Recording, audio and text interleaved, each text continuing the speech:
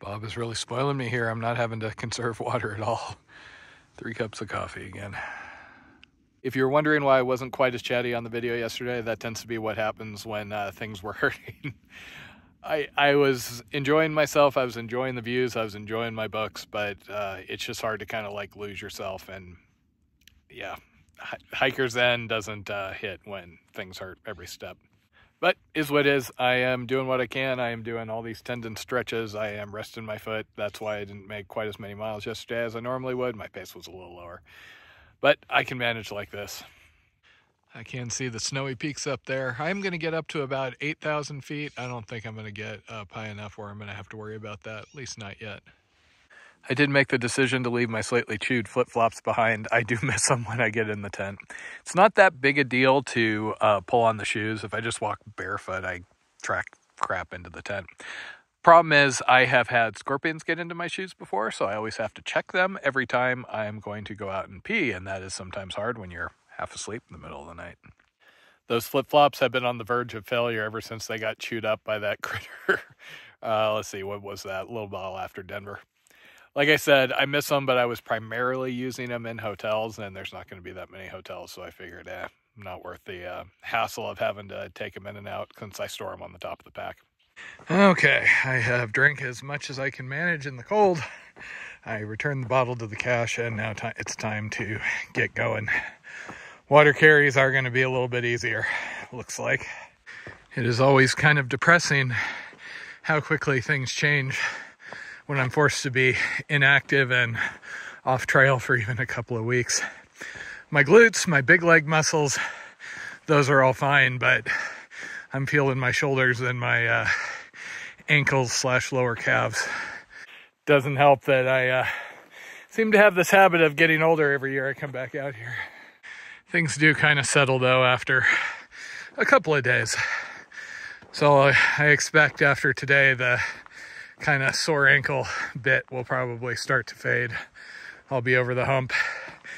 The foot thing is an injury, so who knows? I'm trying to manage it as well as I can. Your guess is as good as mine there. Tendon stuff tends to be kind of stubborn. At least the rib is basically just a dull ache right now. I had a hell of a time for those first 2 weeks or so, mostly because it was making my sleep less restive. I move around in my sleep quite a bit, as Jen can attest with some amount of chagrin. Oh man, I do love the big cliff faces out here. Certainly feeling Utah-y. When you have a rib, any movement that moves that area tends to hurt. So I'm hurting myself in my sleep. I don't rest as well. And then when I wake up, it's just kind of sore and unpleasant. Now, I feel it getting up and getting into the tent, but it's just kind of a dull ache. If it had been that to begin with, I never would have left trail. It was mostly when I hit that second day, the day I came off trail, and every step just walking like this was a big jolt. I was like, yeah, okay, this is a problem. And while it might seem like I jumped the gun on stuff like that, or the calf tear in Abiquiu, when you're out here in remote areas, stuff doesn't happen when you snap your fingers. It takes planning to get in and out, and often it requires help from other people. If I had continued for another day or two, I could have got into an area like this, which was more remote, harder to get to. Bob would have still picked me up in, ADT Trail Angel Extraordinaire, but it would have been impossible to get dropped back on a place like this. My parents aren't really up for four-wheel drive roads. I have a tendency to rail against the universe for anything holding me back, and then just kind of get on with it and do what I have to do. Still frustrated, but I try not to dwell on it too much. Pretty sure I've mentioned this before, but one of the advantages that came out of not being a first timer out here is I was less upset and panicked when something went really wrong. My first time on the PCT, I felt horrible when my Achilles started bothering me. around mile 500. That's a really stubborn one also, and notorious for taking people off the trail. And here I was, I'd sacrificed everything. I was ready to do this. I had worked through all those initial couple hundred miles, which tend to be rough, and it felt like I was going to get yanked off trail. Same thing up in Washington. I was in the last 250 miles and just having a hell of a time with pack rash and arch abrasion, and felt like I was so close, but I was afraid I wasn't going to make it. So these days I still get really bothered by that stuff, but there's more of an awareness of, okay, yeah, stuff happens. You work through it, and unless it's something really, really, really severe, you can usually work through it while moving. So the goal today, try and step up my mileage again just a bit. There is a cache in about 22 miles. Some of my mileage estimates are estimates from when I initially went through here, so they can be a mile or two off, but that'll let me get water at the end of the day, which is nice and means I don't have to worry about carrying quite as much. Because like here, 15-mile water carry, no big deal whatsoever. I've got probably 3 liters and change on me. But if I have to get through the evening where I need water to cook my rice and beans and water for coffee and water to drink, if I wake up thirsty in the middle of the night, that tends to require a lot more planning and buffer. I could not cook the rice and beans, just eat bars and skip coffee in the morning, but both of those are huge kind of psychological boons out here. And I think that's part of why I'm able to keep going over longer periods out here. Because you see people all the time just burn out, get tired of it. The other advantage I have, granted, is that I don't really have a home to go back to. So it's not like I have a comfy bed, couch, etc. waiting for me. If I'd been forced off trail and had to go back to SoCal, I would have been hopping between campgrounds for, 2 months before we had anything set.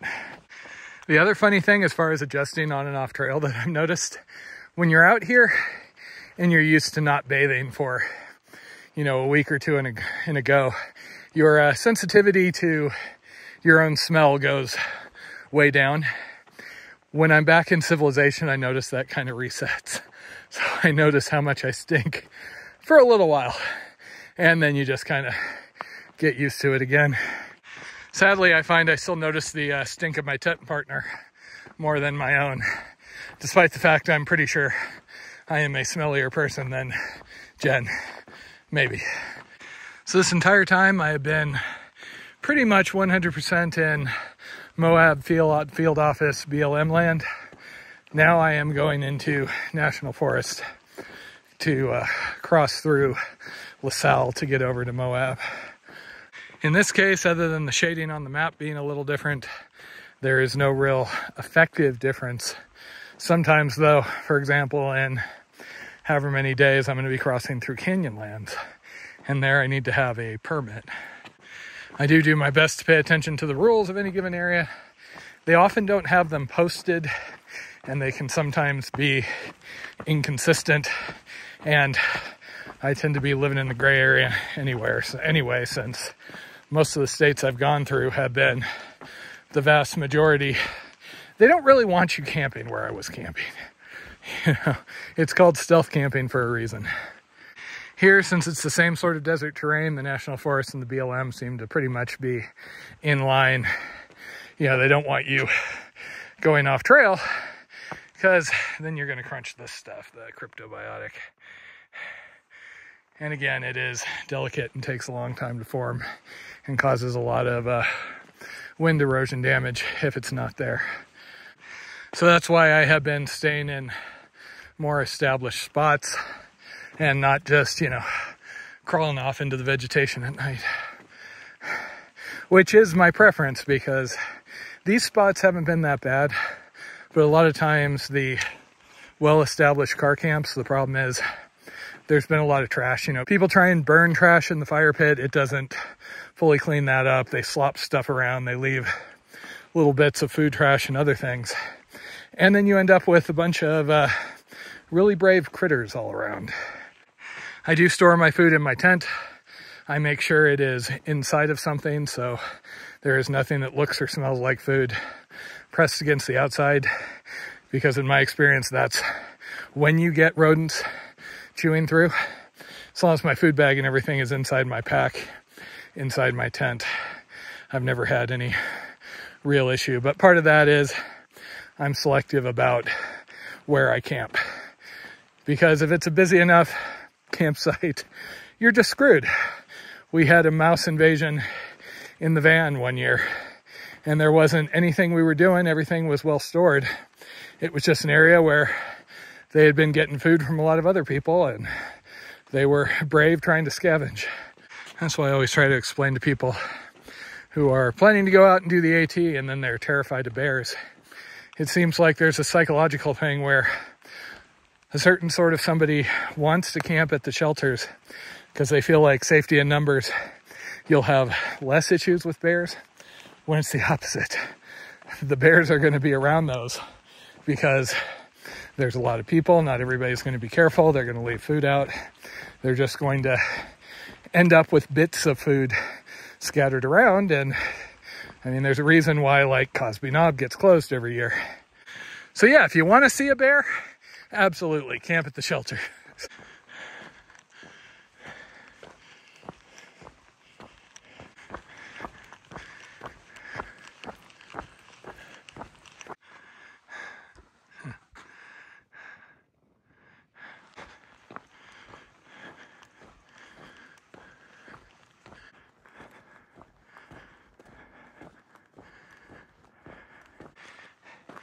Yeah, this has to be mountain bike water sources or something. That's the first flowing water I have seen.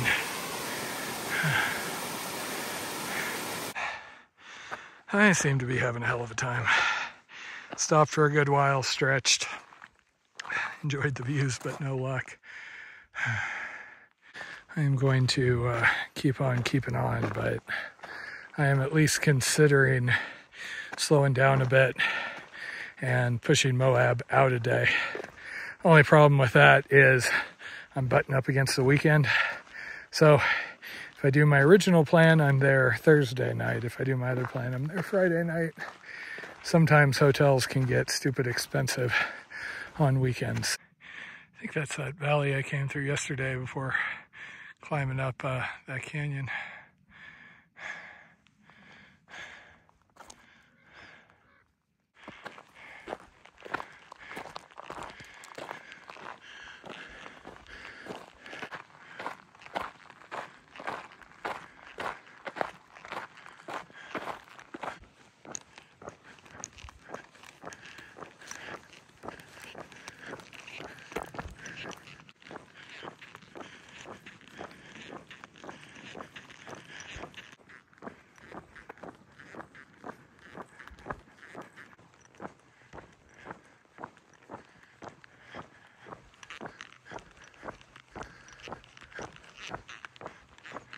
Hey, mystery roadside water.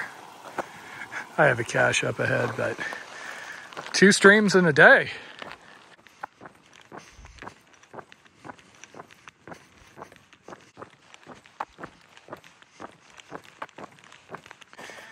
And yeah. Okay, a little after 5 o'clock. I basically topped off my entire gallon. I'm going to camp between caches. The next one is 5-ish miles away, but I got to climb a hill, and I'm pretty sure my foot's not going to hold up to too long of a day today. I have a tendency to get highly frustrated and go, oh, I need to do this, I need to do this. The reality is, most of the time, I want to be doing XYZ. I wanted to be doing, 22 plus miles today and get to that other cache. I have some time to play with. I mean, since I'm not trying to make it to the beach in San Francisco this year, the real thing that matters is if my feet are going to improve over where they are right now, which this is going to be a long couple of weeks if they're exactly like this. I need to be ready for the long carries. This is a 4-day carry into Moab. I can stretch that. Moab to Needles is 3 days. I can stretch that. I can get some extra fuel. I can throw in an extra dinner, stuff like that. It's the Needles to Hanksville on where I really need to be firing on more cylinders than I am now.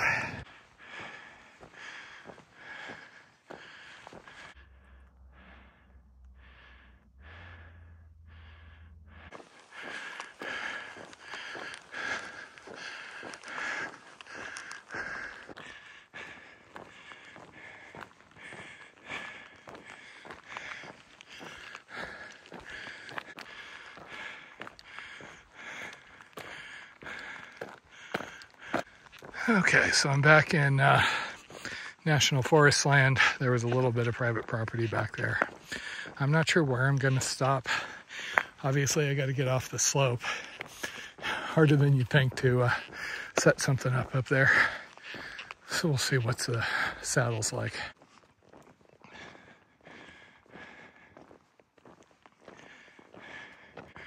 My feet seem to be doing better at the end of the day.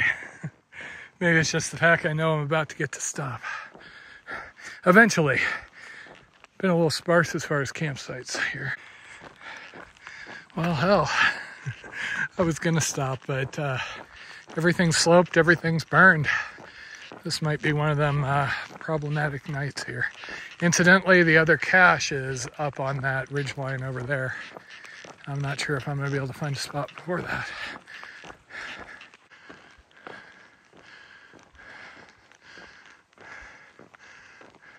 Okay, I had just gotten to that time of night where it's dark, headlamps out. I had a hunter stop, asked me if I needed a ride, and then was just blown away when I said what I was doing and mentioned that there is a campsite down here. So I wouldn't have seen it if she hadn't said anything. Hopefully no one's here, and hopefully there is some flat ground. Okay, and she did point me at a campsite. It is a little on the tilted side, though. Okay, you know what? The camping's just been so awesome lately.